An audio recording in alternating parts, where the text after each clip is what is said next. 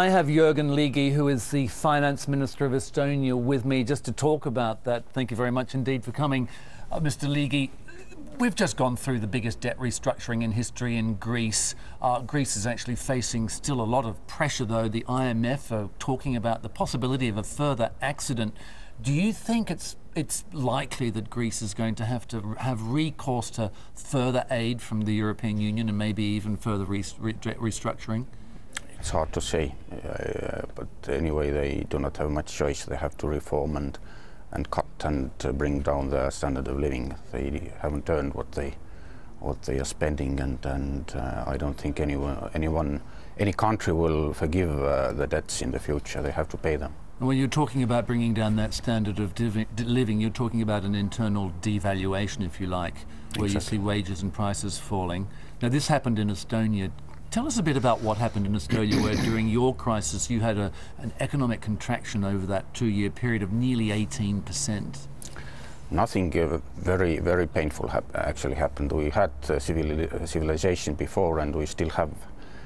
We just took back our expectations, our incomes. It can be called, yes, internal devaluation. Prices gone down a little bit, and salaries certainly did. Businesses and government made quick adjustment. But you've had an economic rebound since then. Now, do you attribute that to the fact that you had to go through this internal devaluation? Exactly. We had a very strong rebound, actually. Our last year's growth was 7.6, and yeah, before that it was 3% after almost 14% decline in 2009. And key, I believe, was really the quick reaction and quick action on both private and government level. But does it give you any optimism then that there could be a possibility of some sort of rebound in economic activity in Greece if they implement? I don't think so. For sure, their economy is different. Their reforms are on the halfway, and they are living. Our feeling is somewhere in our 90s, where we had really very hard reforms to do. They have a lot of barriers for growth, and the general sentiment is very negative. I don't think they have cut enough. For example, minimum salary is still more than twice as high as it is in Estonia, and I don't think they deserve it. So clearly they've got a lot more work to do. What about Portugal? Because, I mean, if you look at what's happening to Portuguese bond yields, 10-year bond yield, something like 13.5%, is that an indication to you that Portugal's going to have to come back for a second bailout or an extension to the first? We can't talk about second bailout. We have no information about everybody. There are rumors, but analysts are not talking about it. I think about Portugal, feelings, of course, are mixed.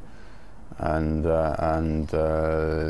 listening to the finance minister, among others, he's quite optimistic. He thinks Portugal is doing even a little bit better than he expected, and he's a good professional. I believe in him.